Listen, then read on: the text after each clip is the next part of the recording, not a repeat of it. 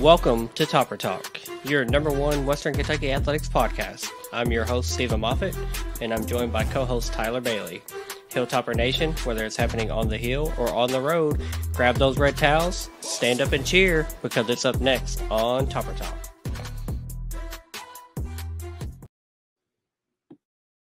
Welcome back, and thank you for downloading and listening to another episode of the Topper Talk podcast. We are the official podcast of the Red Towel Trust Collective. As always, follow us on those social medias everywhere at Topper Talk. Can't miss us, easy to find. The sponsor of this podcast is the Fireman Moving Company. They are the official moving company of WKU Athletics. Not only can they be trusted to move all the coaches in and out of Western, but they can move you anywhere nationwide. The Fireman Moving Company is owned and operated by firemen and is founded by WKU alumni. If you're looking to move sometime soon, give them a call at 270-791-1755 and get yourself a free quote. And like I always say, I promise you it will be the best decision that you make if you have moving needs. They will just make your life a ton easier. We've got Tyler here with me, man. We've got a long and fun and packed full of information episode to dive into. Tyler, you ready to get into it? Yeah, man, sure am. Let's recap this ass kicking that Western Kentucky gave the Conference USA tournament. Hilltopper Nation, stand up. Yeah, before we dive into the Conference USA tournament and the domination that we had down in Huntsville, let's dive into our Red Towel wrap-up, which catches us up on all the athletics we've missed since we last recorded. And let's get that banger of a commercial from our sponsor, Trent Bedding Company. Don't forget your headboard, pillows, and your sheets. We got everything you need for a good night's sleep. Number one on the chain, check Best of Bowling Green. All right. Hey! Twins, full, queen and king, mattresses for anything. Come and pick it out and we can bring it to your house. Have you sleeping real good before the weekend's out. Trent Bedding, Trent Bedding, Trent Bedding, Trent Bedding. It's just like a mattress store. Hey. Every time. I'm over here dancing while that commercial's going on. But to dive into the Red Towel wrap-up, WKU baseball beat Austin Peay 12-9 last Tuesday in Clarksville. Yeah, and that's a good Austin Peay team. Nice to get that victory. It was on the road. And now I saw a stat just before we started recording here. The first 5 weeks of the season, we've either split or won every series that we've been in. So a really good stat. Let's keep that winning ways going. Moving on, women's basketball lost 59-62 in the Conference USA tourney opener to Liberty. Yeah, thanks a lot, Liberty. LU, our boys Jeremiah and the fans there from Liberty, they took us out in the girls tournament. Lost that opening game. It was close, came down to the wire. But the women just couldn't get it done. Kind of in the tail of the second half of the season. Close, but not quite there. Softball lost 2-1 to EKU at home, and then softball beat FIU 8-0 in game 1, 9-1 in game 2, and 11-10 in game 3 for the series sweep. Yeah, those girls, just having trouble scoring 8, 9, and 11 runs there. Series sweep, Conference USA, not the opener, but okay. Just a really good series for WKU. Always good to get a sweep. Just continue pouring it on. They're winning a lot of games. We need to keep that going. Baseball beat Southeastern Missouri State 8-3 in game 1, then lost game 2 to a score of 8-7 and won game 3 and the series with a 7-2 blowout victory on Sunday. Again, just continuing the the stat that I mentioned earlier. They haven't lost a series in the first 5 weeks of the season. They've at least won or split all of those and just kept that up on that one. Moving on to tennis, they beat Dayton 4-3, and Sofia Blanco was named Conference USA Women's Tennis Athlete of the Week. Samantha Martinez also reached a milestone with her 50th career doubles victory. Yeah, tennis is rolling. That was a close one. That was in Dayton, so that was on the road. They had won, I think, their last 5 matches. They were all at home. So got on the road. I think they have a couple matches coming up in Alabama. I think they go to Sanford and UAB. So those will be tough matchups. But, Sophia Blanco, tennis athlete of the week, and then Samantha Martinez, who is our all-time doubles victory leader. I didn't mention that in the notes, but she got her 50th doubles victory. So congratulations to her and Sophia for those accolades. Moving on, track and field at the Yellow Jacket Invitational, WKU had 3 of the top 5 in the high jump. Katie Eisenbarger first, Amelia Lesniak in second, and Grace Turner placed 5th. Men's high jump saw Nick Farnoff finish 4th. Our throwers had a good day. Luke Stegman was 4th in discus with a personal record of 50.10 meters. Stegman also finished 6th in the hammer throw and 8th in the shot put. Friend of the podcast, Kaysen Barton, was 5th in the hammer throw at 56.42 meters. Natanya Larnez threw a personal record in the javelin at 35.27 meters. On the track, Cameron Horton was 3rd in the 110 hurdles. Natanya dang, I always mess her name up. Linares was 5th in the women's 100-meter hurdles. In the 400-meter hurdles, newcomer Gianna Huerta finished 6th. In the 200-meter dash, WKU finished 4th, 5th, and 6th, led by Julian Cleaner at 21.69 seconds. Nice. Wade Balcom was 11th in the 800-meter with a personal time of 1 minute 54 seconds. Trevor Hundle also set a new personal record in the race. Aya Basic finished 3rd in the hammer throw at 57.44 meters. Full results can be found on WKUsports.com. Serenading me with the track people. Track and field, that's always a lot of information to throw on you. And I think we've mentioned it before that, those track athletes, they don't always get to shine. Nobody really shows up and watches them compete except for their immediate friends and family. But when they're competing and putting personal records out there, I think the coach said we had 12 PRs at this meet. So, just wanted to give a little shine to all of them. I know that was a lot of stats, a lot of times, a lot of distances, heights, just everything we had going on at that invitational. Just good for them. They're competing well. Outdoor season just started for track. So, hopefully we keep that up. And, those guys are really just competing against themselves, whether they're throwing, running, jumping, whatever they're doing. They're just trying to continuously get better towards the end of the season for the Conference USA Championships, and they had a good meet. So I love to see it. Lady Topper Golf at the Spring Break Shootout. Day 1, Katie Craig shot a single round record low of 63, and in round 2, Sarah Arnold shot a career low round with a 66. They're currently 1st and tied for 2nd. The team is in 1st place headed into the last round. Pro Tops, George Fant re-signed with the Seattle Seahawks. Softball's Cheyenne Sales was the Conference USA Player of the Week, and the Red Tail Trust announced a fundraiser campaign in which $100,000 will be matched by donors. Join today, please, because the Red Tail Trust, that's a huge thing. The NIL, it's the future of college sports right now.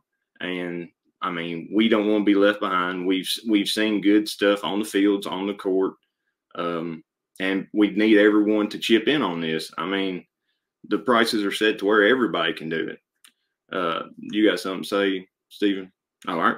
That concludes the Red Towel wrap-up brought to you by the Trent Bedding Company. Moth, back to you.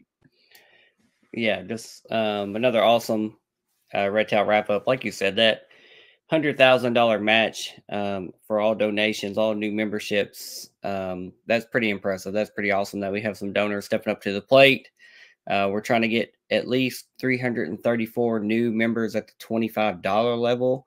If you do the math is mathing. 334 times 25 times 12 is going to get you to just over $100,000, which will be matched by the donors that are matching that campaign. So we're making a push, trying to strike while the iron's hot. It's no secret right now that basketball just went down to Huntsville and won us a conference championship, taking us dancing for the first time in 11 years. That is the main segment of our episode here, just to talk about that, recap that, and just all the excitement that was in Huntsville. I'm going to start that off just by talking about Huntsville and the new tournament location that was.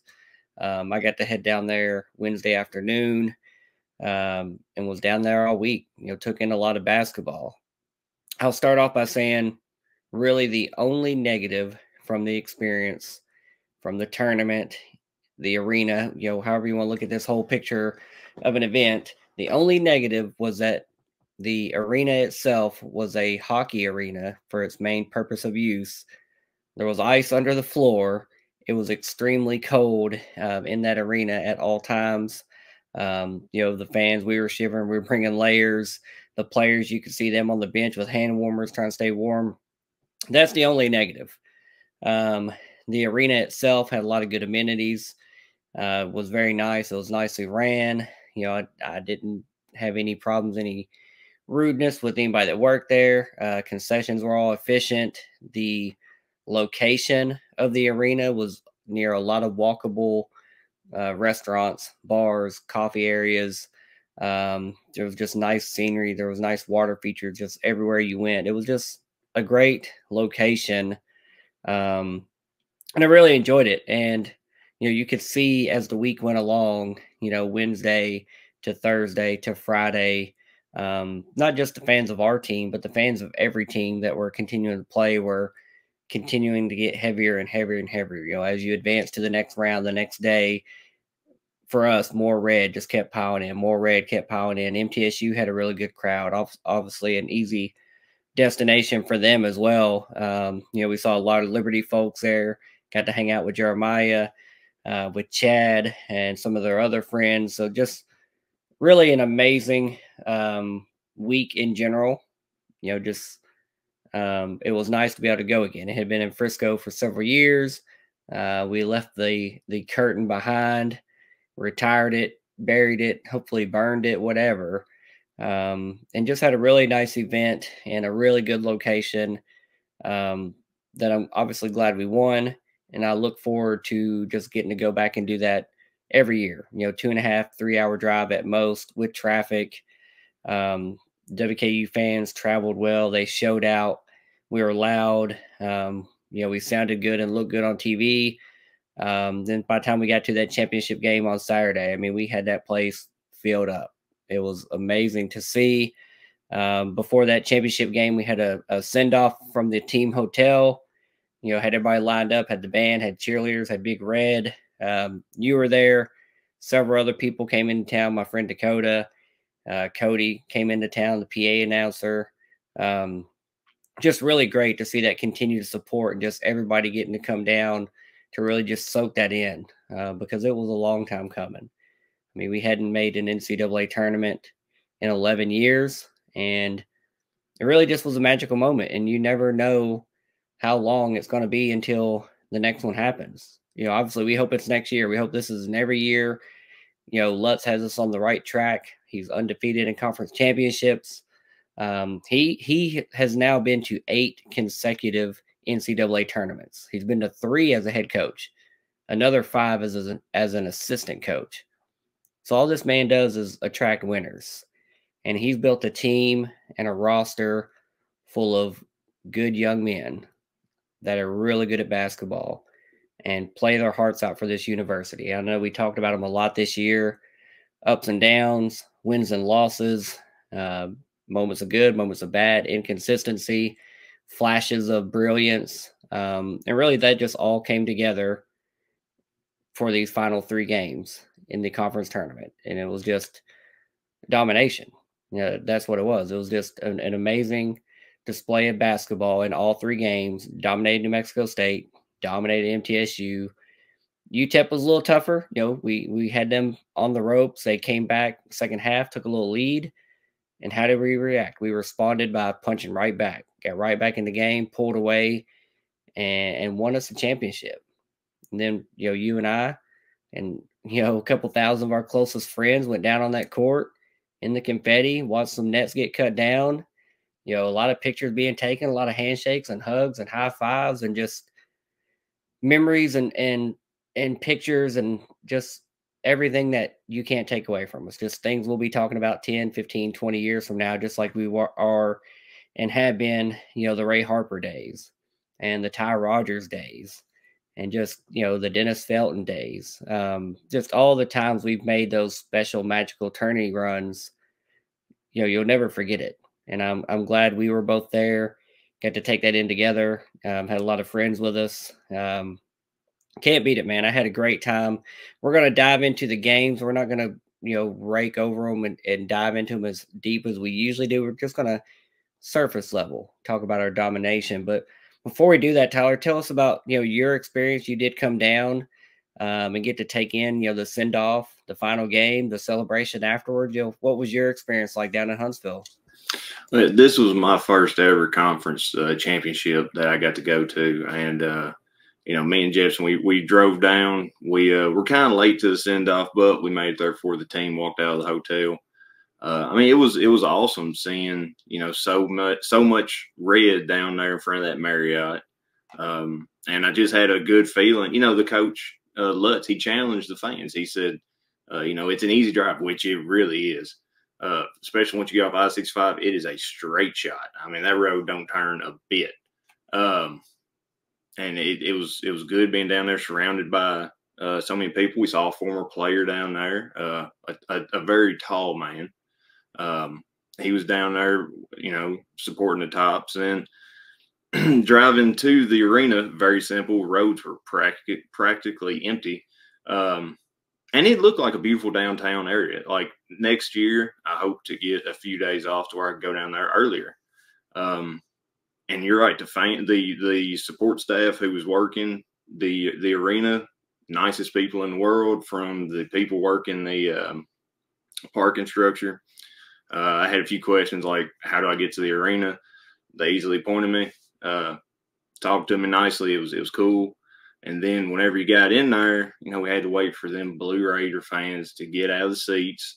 And so many people was rushing to get down to fill them seats down in the lower section. But once you got down there, you just look around and that lower bowl was just full of red. It really felt like a home game for us. And, I saw some on YouTube, or I'm sorry, on X, Twitter. I think it was a UTEP fan. They were complaining about having to drive so far. Well, they know how we feel whenever it was in Frisco. So I'm glad it moved away from there. But, sitting there so close to the team that you saw the coaches' reactions, you saw the support staff's reaction.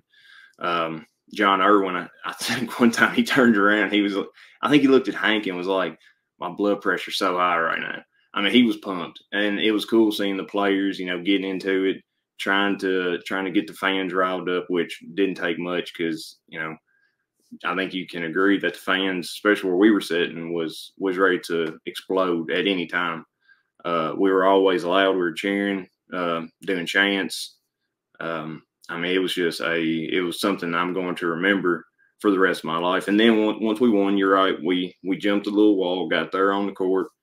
And that court, it was sticky, man. I don't know how them UTEP players were walking so much whenever they would fall down and slide across the floor. I went out there and kicked it a few times, and it was tacky. It felt kind of cool, but yeah, we got to see the coach cut down the net, see all the players cut down the net, see the trophy presentation. It was an amazing thing to be at, and I hope next year we do it again. I hope a lot more Hilltopper fans come down there with us because. It is so close that it could be considered a home game, especially whenever the Hilltopper faithful get down in there and get loud and cheer on them Tops. But, it was a great thing, a great experience. And you're right, something I will never forget for the rest of my life. Yeah, and this tournament set up kind of perfectly for us. We come in as the number 3 seed. Sam Houston and La Tech were the 1 and 2 seeds. The first night I get there, Louisiana Tech, Wednesday night, playing Middle Tennessee, they get knocked off. We have to win. We have to beat New Mexico State, and that sets up that 100 Miles of Hate second round matchup. Before that, we had to play New Mexico State, beat them by 20. Just absolutely blew them out. Was never close. Sorry, Jordan Rawls. Sorry, buddy. just knocked them off rather easily. Rodney Howard had the best game of his season, 20 points, 5 rebounds. After the game, I'm sure everybody's seen his highlights of his interview on the court side, and he gave a shout out to the fans. He said, "What about these fans?" And this, that was the Thursday night game. We showed up, we showed out even Thursday night. We were there, we were loud, we were proud. And then Sam Houston, the number 1 seed, got knocked off by UTEP. So number 1 and number 2 seeds get knocked off before the semifinals, and just opens the door. The perfect storm scenario where 2 teams we struggled with. Sam Houston beat us twice. We split with La Tech, and they're just a tough matchup for us. We're gone. We're out of the tournament. It was ours to lose at that point. But we had the Middle Tennessee State matchup, the rematch. The third time's the charm. Especially after the way we lost to them in Murfreesboro just a couple weeks before. That controversial, not timeout, jump ball, whatever you want to call it, just a bad call, left a bad taste in our mouth. So what do? We put a 30 piece on them, beat them 85-54, our 100th victory in the 100 miles of hate, just absolute domination the whole way.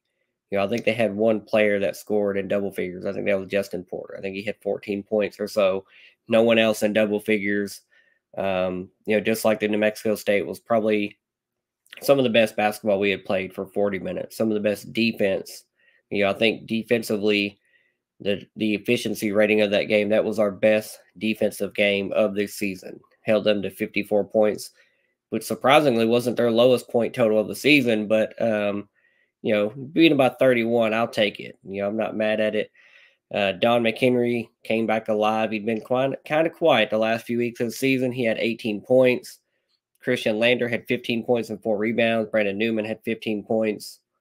And then we advanced to the championship game against UTEP. It was a lot more physical, a lot more closer of a game than what the other two were. We jumped out to a big lead early. They were able to climb and fight and get back into it. Early in the second half, they took a lead. I think they went up by as much as 6. Zid Powell, knocked down a couple threes, stretched that lead out. We didn't expect him to be a shooter, but he was their leading scorer. I think he had 22 points in the game. But the defense finally locked down. We got about to that under 12. The defense locked down, started getting stops. Don McHenry came alive. 25 points, 5 rebounds in this game. Brandon Newman had 15 points. Christian Lander had 11 points and 6 rebounds. Ended up pulling this game away, ended up winning 78-71. The confetti fell. The team celebrated. I posted that picture. I put it on Instagram and Twitter, I think, that my favorite picture of the entire weekend was going down to that final horn of the final game, and the entire bench was locked, arms to shoulders, just watching this clock tick down before it was official that they had won the championship, and just witnessing that brotherhood, that family, that playing, that passion they had for each other, man. It was just something, like you said, I'll never forget it. It's not going away from my memory, man. It was amazing. Don McHenry was named the tournament MVP. And Don, Rodney, and Brandon Newman all made the all-tournament team. Just an amazing tournament. Before we jump into grades, I do want to get your feelings, your feedback from these games. Did anything stand out or anyone stand out from you in all 3 of these games? Well, one thing that stood out to me is, when Stansbury was the coach last few, during his tenure, and before conference championship would always come around, I'd always get nervous. And then, whenever we get to the final, I had always had a bad feeling about it. This year, I really didn't. I mean, I may have been just a tad bit nervous when we played New Mexico State, knowing how we had, come in on a 4-game losing streak. I didn't know how the team was going to respond. But after we beat them by 20 points, and I was like, 100 miles of hate, MTSU, that's going to be nothing. And then by the time we got Saturday, I was like, hell, with the way this team's playing, I mean, I don't think we're going to lose it. So I wasn't nervous. I mean, Howard, you're right. He played the best game of his career against New Mexico State. I mean, it was awesome to be able to listen to, because that game was on ESPN Plus, had to listen to that one. But it was awesome listening to Hal and Randy call that game. McHenry, you know, he came back 18 points and 25 points versus MTSU and UTEP respectively. I mean, McHenry came in, and whenever he started scoring, I was like, this game's over. This is going to be his. It is going to be his game. I didn't think our defense was going to shut down MTSU like they did. And I mean, our 3-point shooting, 55%, I believe, for the game versus MTSU. Now against UTEP, I was a little bit worried because we were like 3 for 15 from behind the arc, and you know, we just kept that lead up, and then whenever we did give it up, we would either get to the free throw line or we would make stops and end up, you know, getting, you know, 2-pointers, and ones. I mean, it was just a great tournament. I mean, I guess what stood out to me was, like, these guys really did play for each other. Like, there was no quit in them. And that's just something good to see. I mean, Babacar had 10 rebounds in the game against UTEP. Moore had 10 against MTSU. I mean, just people you didn't think – I'm not going to say that you didn't think would put up points, because they're all adding to and they're all facilitators. But, I mean, Jack against New Mexico State, he had 4 assists. I mean, I think he was 0 for 2 in that game. I mean, Jack's kind of been quiet, kind of like the quiet assassin. He ain't scored much all season, but whenever he's in there, you know he's going to get the pass to the right guy at the right moment. You know, he's steady, and I mean, whenever they give the ball to him, they like to run. He likes to run and go fast. So, I mean, this team is probably one of my favorite teams that I've seen in a while. You know, I ain't gonna take nothing away from Josh Anderson or Justin Johnson, but sorry, I just heard. I thought that door was opening up. Kind of creepy. But no, I mean, this right here is just a great run through the Conference USA tournament.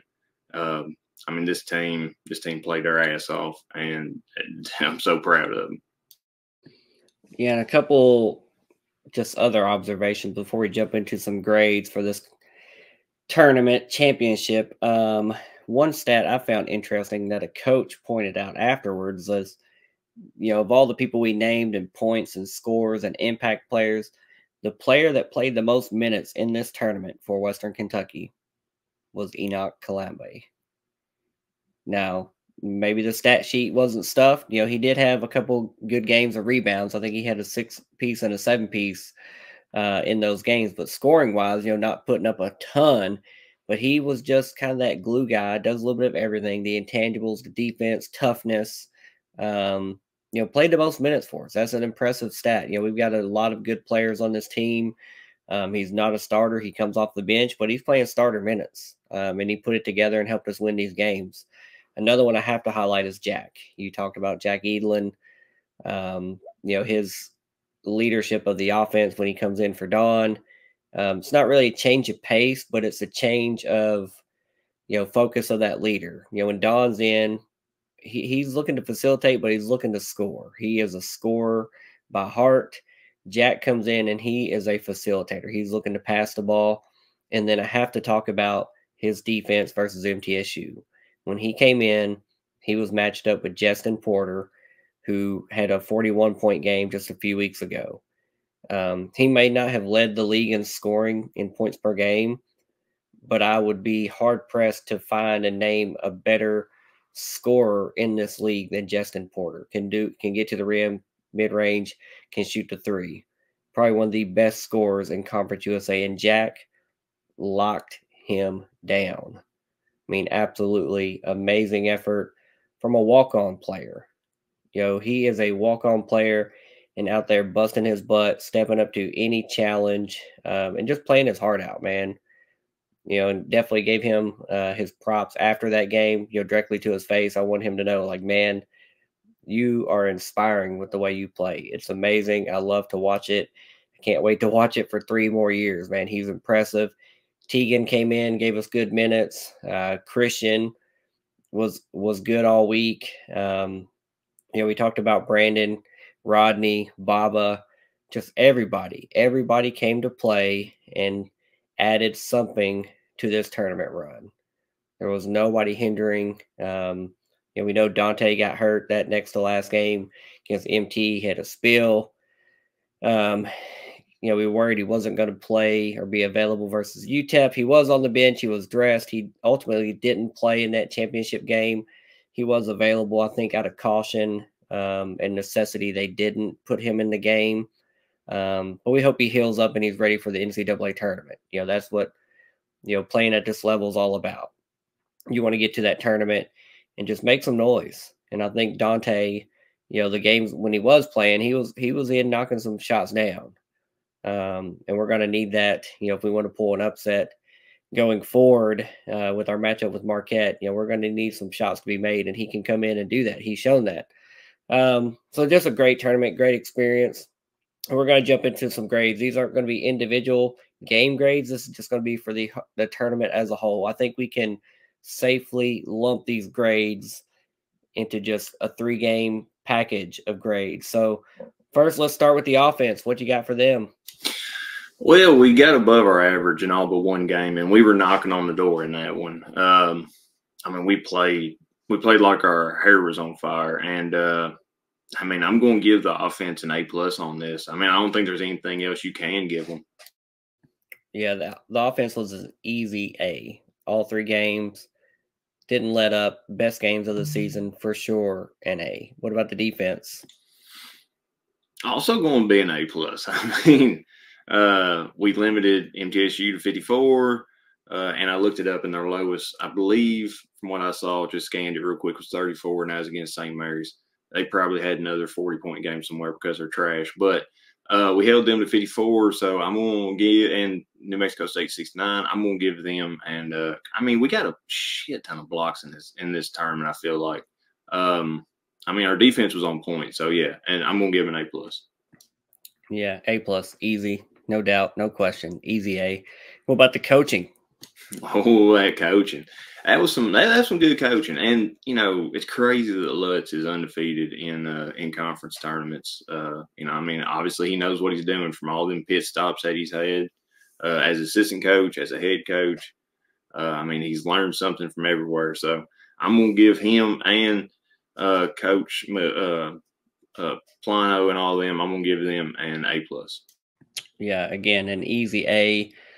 These coaches came out in every game with a focused game plan and execution for the team, and they just did it. Never hung their heads, even when they got behind in the championship game, and just quite frankly dominated this tournament. Throwing you a curveball, I'm adding one in here, not going to fans next. What about a grade for the Huntsville location? It has to be better than Birmingham. Way, way better than Frisco. I'm probably going to give it an A2. It's so easy to get to. And for some reason, whatever it was on Saturday, the roads that I saw were pretty much empty, especially downtown. It was I did have to go around that big-ass park. It was a beautiful park, by the way. I hope next year to be able to go around there and walk. I'm going to give that an A as well.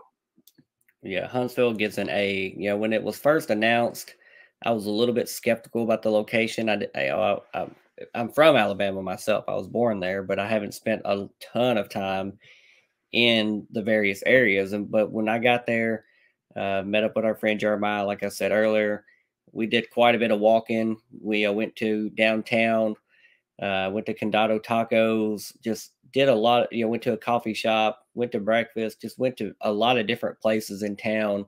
And I was just really impressed by everything. A lot of new buildings, a lot of development still going on. It was a great city. It was a great location, and I'm glad and proud that it's going to be there for a couple more years at least, and hopefully for the foreseeable future. Selfishly, as a fan base, it's about as close as you can be for an easy drive. So yeah, Huntsville gets an A for me, 1000%. Now, what about the fan grade in Huntsville?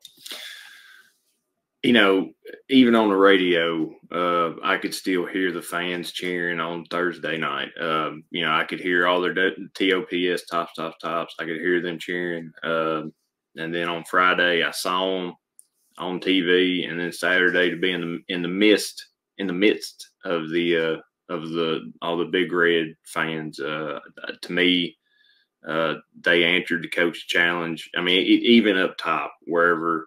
On both sides, it was pretty much red wherever the people were seeing. There were the few UTEP fans that know they aren't to our far left, but they were really quiet the entire game. I'm gonna give our fans an A+ as well. Yeah, 1000%. The fans showed up and showed out and were loud for every single game. We were well represented. As one of the 9 schools there. The only one that was even close to us was the MTSU women's crowd. They did have a good crowd that showed up for their Saturday and their Sunday, or the Friday and the Saturday championship game. They had a good crowd of blue.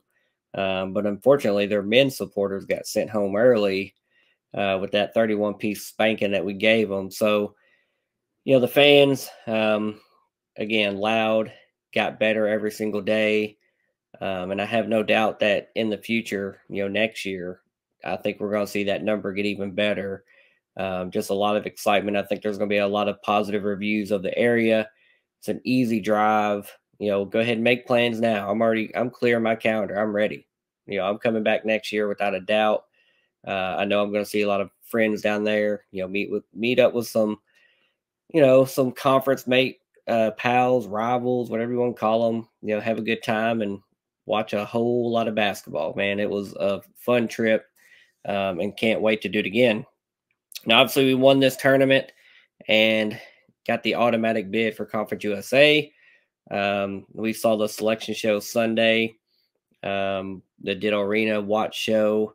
We got that 15 seed that we were penciled in by Joe Lenardi leading up to that against Marquette, the number 2 seed. The game will be on Friday at 1 p.m. Central Standard Time. It's in Indianapolis at the Gainbridge Fieldhouse.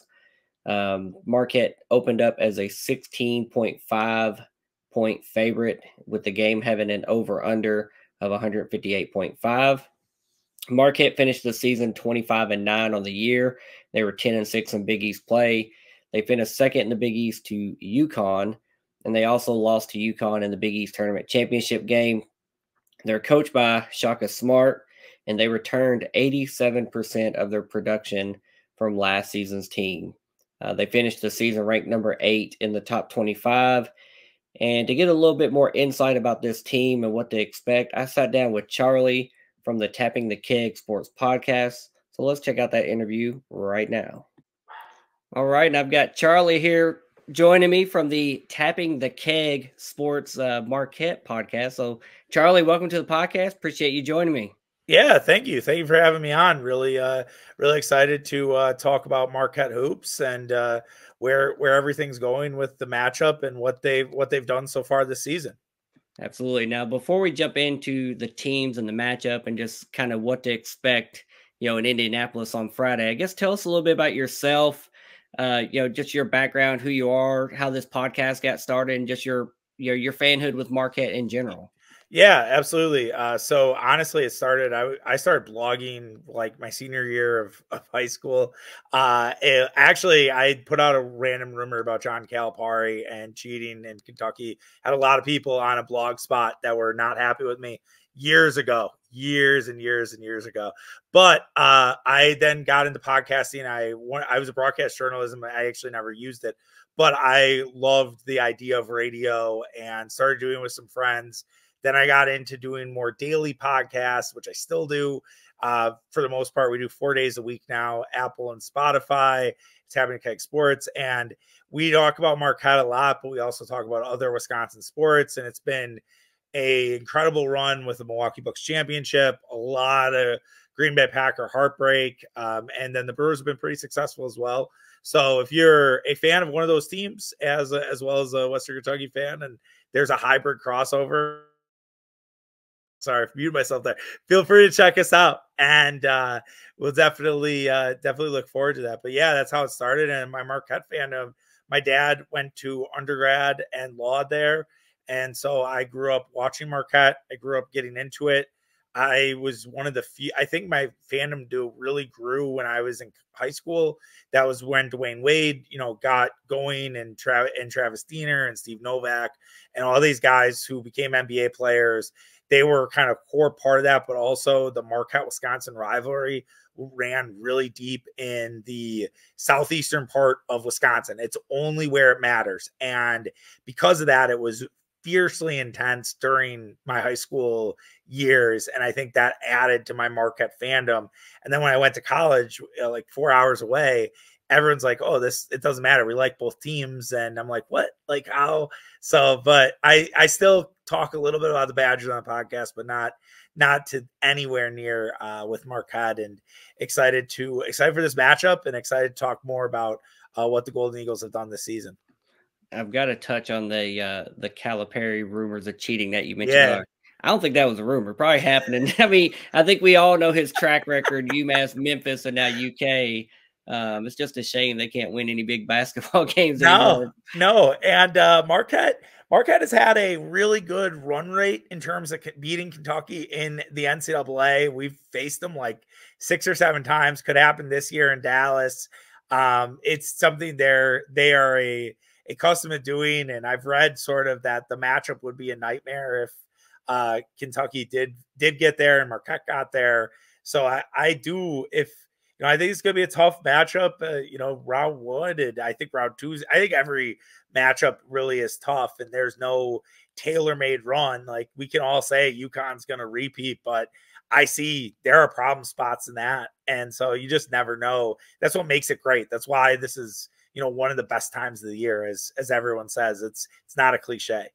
Yeah, it's the best time of the year. Now, I know, I'm not the only Hilltopper fan that as soon as Selection Sunday 5:30 hit and we saw that bid come on the screen, it was us and Marquette. The first thing we did is we went to ESPN. We went, so let's go look at this resume. Obviously, you're our 2 seed. You're our clear favorite. Opened up as 15.5-point favorite. That's moved since then. The team went 25-9 on the year. I think you were 14-6 in conference. Finished second in the Big East and finished runner-up to UConn in the Big East tournament. So, obviously, top 10 team, has been really good just all year. This is your 3rd year under head coach Shaka Smart. I know that name is just familiar in college basketball circles. His style of play, what he brings to the table. He's been very successful, especially tournament runs in the past. So, how has his tenure now translated and fit in at Marquette?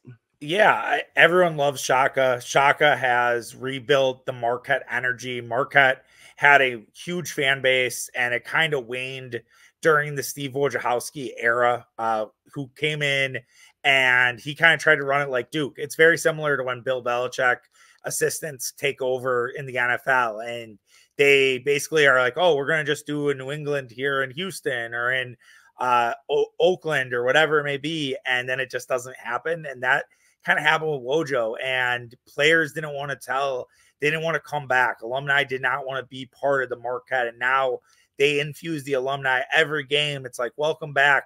So, and it can be just a random player. It's not just like Jay Crowder or Dwayne Wade or Novak. It can be just like a guy off the bench in one of their teams. And it's like, they really build that. And he's so big on relationships. He has this thing called EGBs, which are energy gathering behaviors, and just has this real spirit, and everyone wants to ride with him. And I think that there is an admiration with him.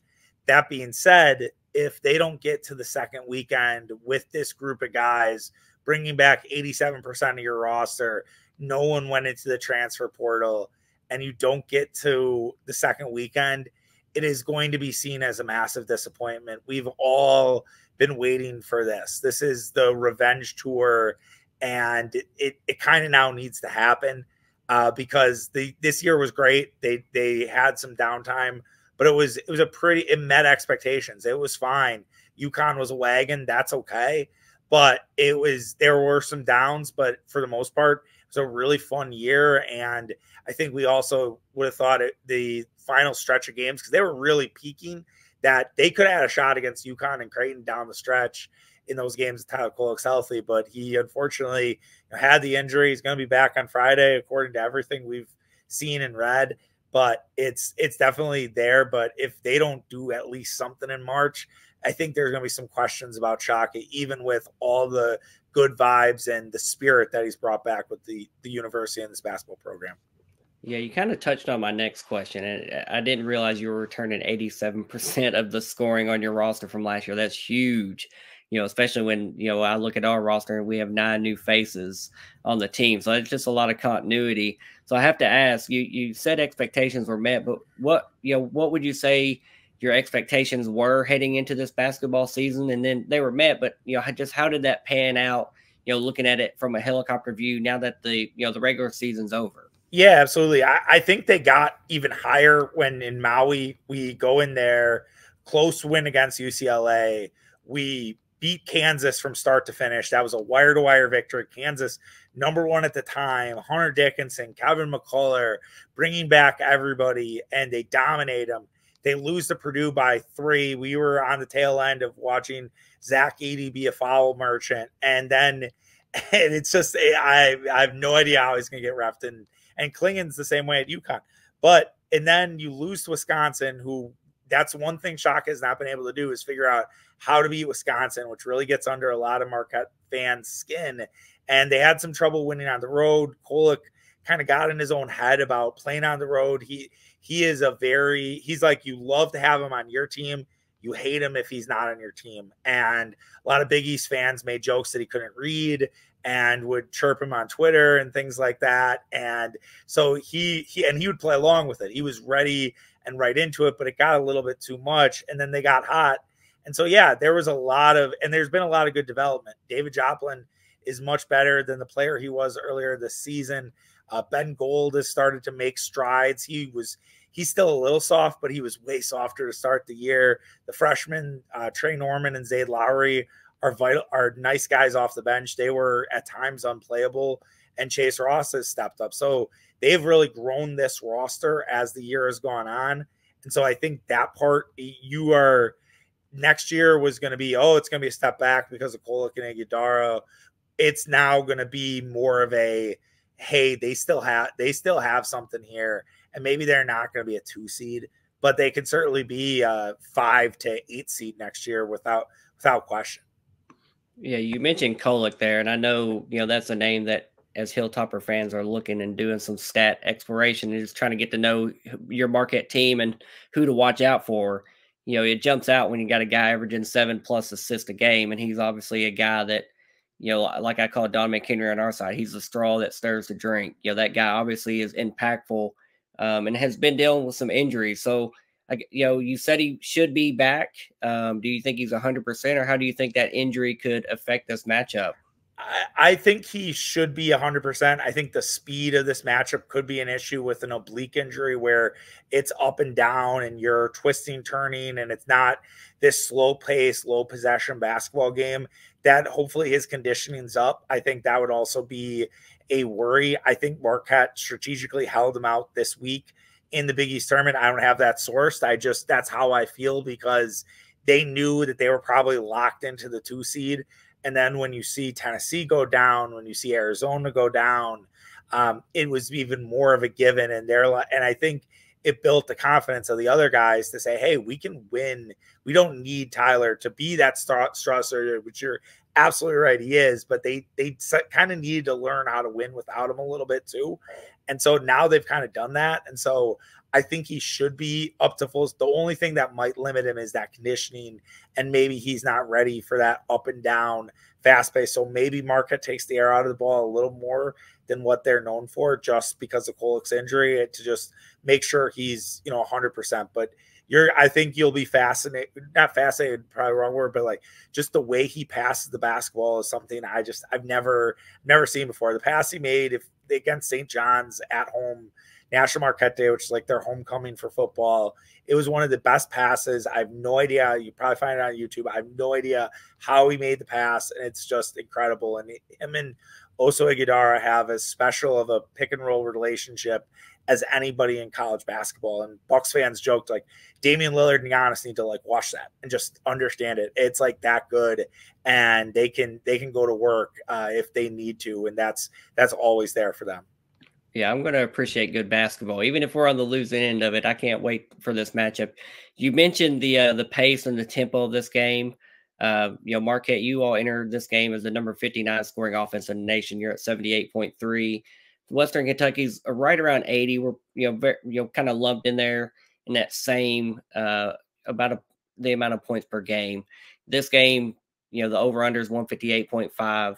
This, like you mentioned on your segment that we did for your podcast, like this is going to be a game that's going to be fun to watch.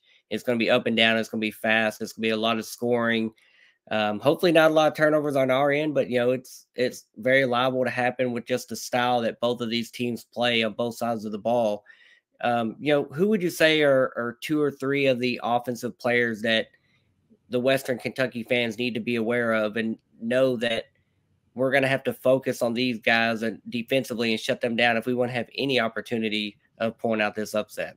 Yeah, I think David Joplin is one to watch. He is a guy that is a flamethrower. He can get hot, and if he gets hot early, it's like, look out. Just give him the ball, clear out, let Tim just keep shooting. He is a catch-and-shoot assassin. He's been getting better off the dribble. Cam Jones is the same way. He is Mr. Tough Shot Express. You'll wonder how the hell that shot went in because he contorts his body in all sorts of different ways. And he's the same sort of that flamethrower. This guy isn't exactly an offensive, like heat check kind of guy, but Stevie Mitchell is the definition of like a glue guy, but he's more than a glue guy. He's like a super glue guy is what we've been calling him on some of the things we do because he just is always there, right place, right time. Somehow the ball goes to him. He's a magnet to the ball. Some felt like he could have won Defensive Player of the Year. I would expect him to be on Don McHenry, and he'll pick that matchup, and that will likely be where Mitchell's assignment is. And he can be a real bulldog out on the perimeter, but he does it on offense too now, which has been a development and a growth for Stevie. You mentioned Joplin and being a flamethrower. I saw that as I'm picking through stats and going through box scores and just some games. I know I'll pick certain wins, certain losses just to see who's kind of leading the charge. And one thing that stood out to me was Joplin was 0 for 6 versus UConn in your last game. And that concerns me because I feel like, okay, he got out of his system. Now he's about to have a 7 for 10 game coming this Friday. I hope not. Yeah. But 3-point defense at times has been worrisome for us and has caused us to lose some games. So we're going to need to keep that in check and be very aware of that. So yeah, thanks for sharing that. Tidbit. No doubt. Yeah. They can shoot it. They can get going. And if they get like Kolek is not a 3-point shooter, was never a 3-point. He's gotten a lot better. So it'll be interesting to see if that's something he tries early on, or if he's just trying to be a facilitator, get comfortable in the game. There was a game against DePaul, and DePaul is one of the worst teams in all of college basketball, but he only scored 3 points in the game, but he set the Marquette record for assists and was just like, I'm going to break the assist record tonight. And he did. And that's kind of the guy Tyler Kolek could be. He kind of decides, all right, how do I want to dictate this basketball game? And sometimes it's just feeding Stevie, Jop, and Cam for threes, or it's him actually being, the offensive facilitator. Yeah, and then on the other side of the ball, just looking at your defense and kind of trying to figure out what to expect from this Marquette team. And I think as soon as anybody hears Shaka Smart, like I mentioned on your podcast, like just thinking about what you historically know Shaka for is always an intense defensive effort. Like it's not going to be something that you're just going to bring the ball up the court with no pressure and set up your offense. Like it's probably going to be just 94 feet of havoc. You all were number 102 in the nation in scoring defense, allowing 69.7 points per game. You were number 26 in turnovers forced per game at 14.71 and number 6 in the nation in turnover margin. I think it was like plus 4.71, something just really high, really good, and obviously putting yourself and your team in a better position to win this game. So, what is it about this Shaka Smart system and the defense that makes them so effective? And who, defensively, is there any certain person that's kind of leading that charge that WKU needs to be aware of? Yeah, I think really it's just making sure that everybody's accounted for. There's no obvious defensive mistakes. They play a little more of a drop style defense. They allow a lot of 3-pointers. And they just bet on the variance. They bet that teams aren't going to make as many threes as they're going to give up. And they're okay with it. Osa Gadara is great down below. He gives big guys fits. He's just a good defender. He's gotten better at not exactly fouling. And Stevie Mitchell on the outside, who I mentioned, is, some thought he could have been defensive player of the year for the Big East. He wasn't. It went to Ryan Kalkbrenner, which is another controversy for another time. And then really the other guy, Zaid Lowry off the bench, he's playing more minutes. He's a freshman. His shot isn't there, but he can be a real pain on defense. And if you put Zane and Stevie out there with Kolek facilitating to do kind of both, it's usually a good combination. And that's the other thing too, is Kolek and Jones have gotten better defensively. They weren't as good last year. Marquette's defense wasn't, where it is this year, and they've improved. And I think it's just the continuity of this team. The fact that so many of these guys are back, they've really figured out how to play with each other, and they're extremely well connected on that side of the ball. Now, this next question, I'm not looking for insider information. I'm not expecting you to show your cards. As far as I'm aware, I don't think coaches and players listen to this podcast. So this is a safe space. Just let's get that out in the open. What would you say that WKU has to do to have any chance of pulling off this upset? A 15 versus a 2 is unlikely. But what do we have to do if we want to get this win? I think you can't turn the ball over. I think that's number one. And if you keep the turnovers low, Marquette forces a lot of turnovers, as you mentioned, and they get a lot of points off those turnovers. I think it's also, kind of beating up Tyler Kolek a little bit.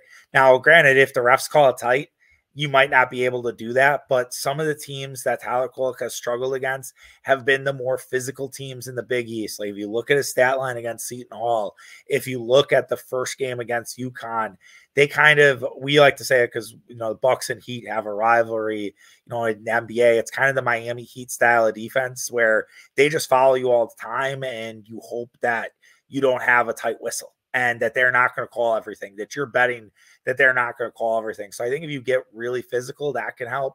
And then the last part is offensive rebounds. If you're pulling down that extra second chance opportunities, that has really put Marquette in deficits. So St. John's, you mentioned that game earlier, they were down 15 in the first half. It's this big game, and it was all because St. John's kept getting second chance points. And then Marquette kind of tightened it up in the second half and made the adjustments and were able to literally flip that game. They won by double digits, but that was the whole reason was second chance points.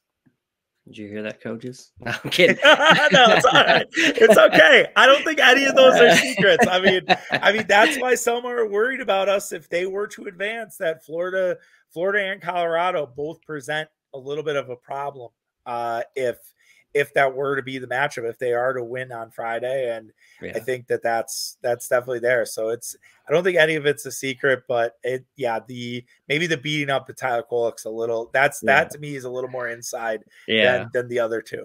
No, I'm sure Tim McAllister, that's on the scout for this game, I'm sure he does need my insight for what to do to, try to find the weak spots. Now, have a little mercy with me on this question, because don't just say you got to show up in Indy and get off the bus. What does Marquette have to do to ensure that they get this win and they keep on dancing? I think it really just comes down to starting a little quicker than they have. They've done a better job of it recently, but they have every now and again kind of lulled into basketball games where it's like there might be something here, and then they really are a good second half adjustment team. They do a great job of sort of seeing what's out there, seeing what's working, seeing what's not, and where can we exploit. But I think in a game like this, and knowing that you've kind of put pressure on yourself by talking about, Cam Jones mentioned it after the selection show, like, my blood's still boiling from last year and everything else. Like, they just need to come out in that first 10 minutes and hit WKU in the mouth. And if they do that, they'll be fine. But if they let him hang around, that's when you start getting tight. And I don't want to be, and I think I already said this, but like, I don't want to be pacing around my house 4 minutes left to go in this game, basically running defensive possessions with them, in a crouch and having to crack a beer way too early than I plan to on a Friday. That's technically work day. So we'll hope to avoid that. All right. Humor me with the score prediction. How do you see this one playing out? I think that spread's a little high, just given the fact I like the turnovers and Marquette, then WKU giving up threes. I could see it, but I think it'll be a 10-point game. I think Marquette wins, but I think that there'll be stuff that WKU will look at and they'll see it as things to take away from next year. And I think it'll be, somewhere in the, I'll go 85-75. So I think would that give us the over? I think that would give us the over. But yeah, I think be high scoring. It'll be fun. But I think ultimately Marquette comes away victorious. Yeah, I'm about in that same score range. I think 85-75, 82-72, somewhere in that range. I think likely Marquette, we're going to have to stop you all making threes, and we're going to have to make some ourselves to pull this upset off.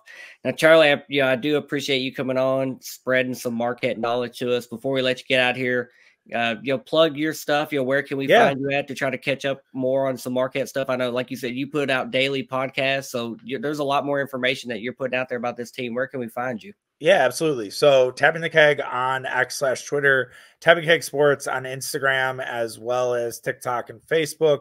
I do these reviews where I'm probably way too unhinged for my middle 30s, but that's okay. We have fun with it, and we do talk a lot of Marquette. But if you're into the Green Bay Packers, you're into the Milwaukee Brewers, the Milwaukee Bucks, we also talk about those teams, and big Bucks Celtics game before we get started with March Madness on Wednesday night, which we'll be covering heavily on Thursday. So thank you for having me on, and hopefully we'll see some crossover here soon enough, and have a couple WKU ladies and gentlemen join us on the Tapping the Keg side too.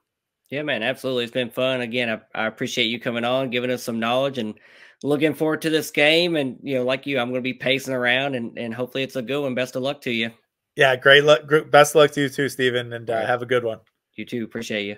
All right, bye. A lot of good information in there. Really appreciate Charlie taking the time to sit down and just talk a little Marquette basketball, give us some insight of what to expect and how their season went, and just how tough a matchup this is going to be. I think anytime, you got a 15 versus a 2, that's an uphill battle. We talked about that, just how everything almost has to go right, has to be perfect, maybe even a little luck. We've got to continue playing, the best basketball of our season. This is the toughest opponent we have played all year. And we're going to have to show up. The fans are going to have to show up. An easy drive to Indianapolis. I think it's about 4 hours-ish from Bowling Green. WKU Sports and Athletics has had our allotment of tickets. We have sold that out. They were taking deposits up until 4 o'clock today on Monday, and they cut that off. So now all ticket sales are going to have to go through Ticketmaster. But really looking forward to this game, this trip. It's going to be a tough one. The ESPN Power Index only gives us a 5.6% chance of winning. So, Tyler, I've got to ask you, how does this game against Marquette, how does it feel to you? Well, I mean, I'm not real thrilled about that Power Index chance of winning. But, I mean, I think the last few years, the underdogs always have a shot, right? Like, if you would have went a few years back and told Loyola Chicago that, hey, I'm sure they saw their chance was probably less than 5%. I'm sure they said, all right, we'll take that. I think this is going to be a very challenging game, and we have absolutely nothing to lose. So I think we need to go out there and play our toughest D, take the smartest shots we can find, and force the turnovers. I'm that's not my keys of victory, but maybe some of them could be. This is going to be a test. And, last year when I think he was coaching against Alabama. I can't remember the score of that game. I know they lost, but, he took Texas A&M Corpus Christi and played them. And I think we're better than Texas A&M Corpus Christi. We definitely have more resources, and I just think we're a way better team. I think this game against Marquette, I know a lot of people were like, this is a matchup we wanted. I do wish we was seated a little higher. I think 15 is kind of not really disrespectful, but that's kind of crappy. But we got to play the cards we're dealt. I think this is going to be a test, and you're right. This is going to be our team has to play a damn near perfect game, and I think they're going to try their best, and we'll see where the cards fall. Yeah, and Charlie and I, we talked about some of the players that we need to know, but I wanted to do our normal thing. Their leading players in every category. So first off, their leading scorer is number 1, Cam Jones. He's a 6'5" junior guard. He's averaging 16.8 points per game. Their leading rebounder is number 13, Oso Ighodaro. He's a 6'11" senior. He's averaging 6.9 rebounds per game. Nice. And 14 points per game. Then their leading passer is number 11, Tyler Kolek. He's a 6'3" senior guard, averaging 7.6 assists per game. He also averages 15 points per game as well as 4.7 rebounds per game. That guy is kind of a Swiss Army knife, does it all. He's coming back from an oblique injury. I think he hasn't played their last few games, including that Big East tournament. But you can kind of see he's kind of their Don McHenry. He's their straw. I would call him. He stirs that drink. Over 7 assists per game, 15 points per game, almost 5 rebounds per game. He does it all. And getting him back healthy will be very good for them, bad for us. He's obviously going to be someone we have to be aware of. We have to contain, and he can do it all over the court. He's a solid player. Also wanted to be aware of and talk about number 23, David Joplin. He's a 6'8" junior forward that can absolutely fill it up from 3. We can't let him get hot. I know, 3-point defense has kind of been an Achilles heel for us all year. When teams get hot, they just seem to be wide open and just knock down all their shots. And one stat I found interesting, talked about this in that interview, he was 0 for 6 in their last game versus UConn in that championship game from 3, 0 for 6. So I feel like he got his bad game out of his system. We better be close. We better be nearby, face guarding him, hand up, not letting him get open. Because if he gets open and he gets hot, I have a feeling that the green light's going to be green and he's going to keep shooting.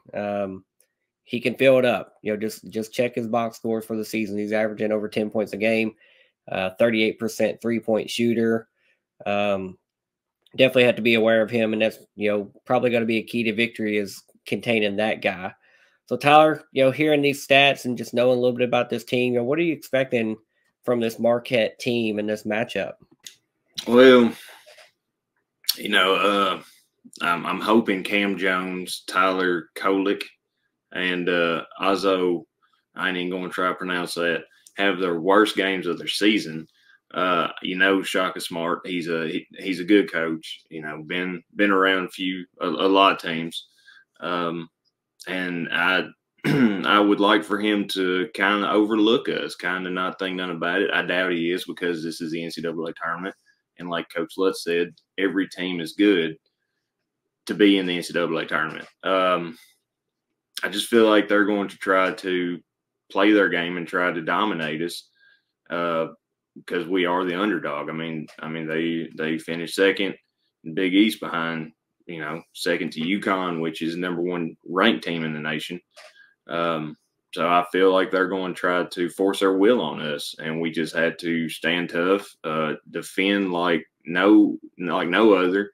Hopefully defend like we did against the MTSU, and definitely play great 3-point defense, because I feel like this team, let's see, they have shot 301. No, they made 301 threes on the season, and they've attempted 840. So, I mean, that's good for 35.8% from 3-point land. Free throw percentage are only 71.5, and field goals at 47.8. So maybe we'll get them on one of their bad shooting nights. I mean, our whole team got their bad shooting night out against UTEP. I mean, 3 for 15. I mean, that's I think that may be our lowest percentage behind the Wichita State game on the season. So hopefully we got that out of our system, got that out of our blood, and we'll be ready to start draining them here on Friday.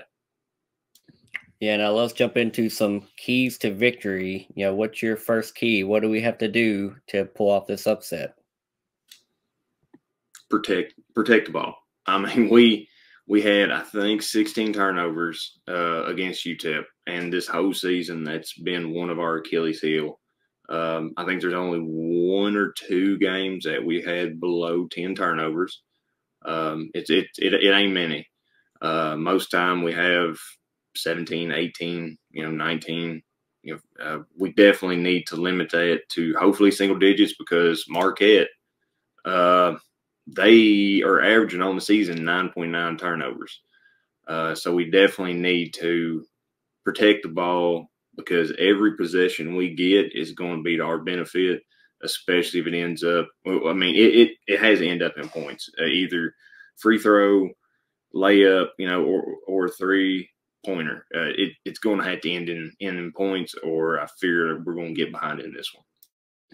Yeah, my #1 key is also protect the ball. We can't turn it over a ton. Again, we don't share notes. You don't know what I'm saying. I don't know what you're saying, but the turnovers is definitely going to be a factor. Shaka Smart, since his days at VCU, has been known to play an aggressive 40 minutes of havoc, 94 feet of hell style defense that is going to blitz you and trap you and press you the entire game. They are number 26 in the country, I believe it is, in turnovers forced per game. They are number 6 in the nation in turnover margin, over 4 turnovers better per game than their opponent. So they're aggressive on the defensive end of the ball. And we, like you said, that can be our Achilles heel. Bad 3-point defense and then a lot of turnovers. We're just giving the ball right back to them, letting them go down for a quick score. It's going to be a long, long day, and that 14 to 16 point spread could get a lot bigger, a lot quicker. So we've got to protect the ball, give ourselves a chance, and be efficient with us. But that's definitely the first key, and I think it's not a coincidence that it is for both of us. It's probably one of the most important keys. What's your second key to victory? See, I don't want to say it, but it probably needs to be said.